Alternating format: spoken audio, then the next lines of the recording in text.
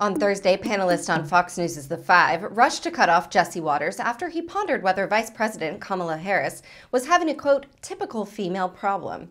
The remark came during a discussion about Harris claiming that she felt she was struggling to escape the D.C. bubble, which prompted Watters to accuse her of not feeling grateful enough for the position she's in. Take a look at the Fox News clip.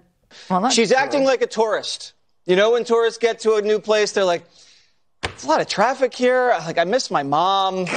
Like, my ATM doesn't work. Like, oh, man, the traffic signs are confusing. This is America.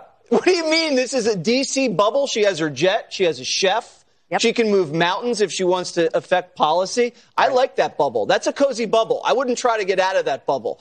And I'm sorry to say this, but many people are saying this. I'm not saying this, but many people are saying that this sounds like a typical female problem. Oh, she's talking. Jesse. I'm not saying that. I'm saying, but this is what people are telling me.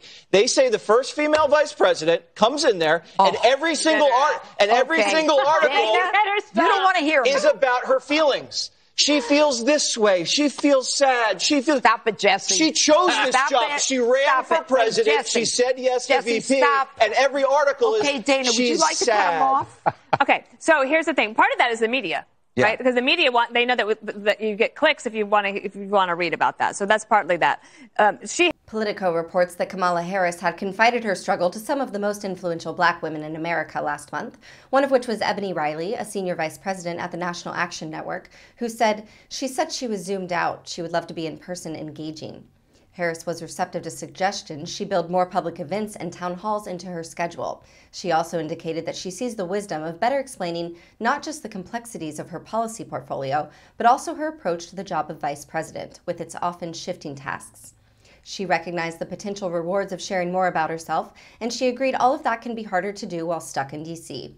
You get cabin fever when you're in Washington, D.C. You feel stuffed between that 1.5-mile distance from the Capitol to the White House, said Donna Brazile, an ally of the White House who is part of a loose, unofficial network of Harris confidants that acts as a sounding board for her. D.C. is a great backdrop, but it's not the only backdrop. Sometimes you have to be in someone's backyard to have a better picture, she said. That being said, Harris headed to Honduras on Thursday for the first inauguration of the first woman to win the presidency, Xiomara Castro, who the U.S. is banking on to help stem corruption and get to the root cause of migration. Thank you for watching. Please be sure to visit us at rawstory.com. And if you'd like to see more of the Raw Report, please like and subscribe. And join others who like their news raw too.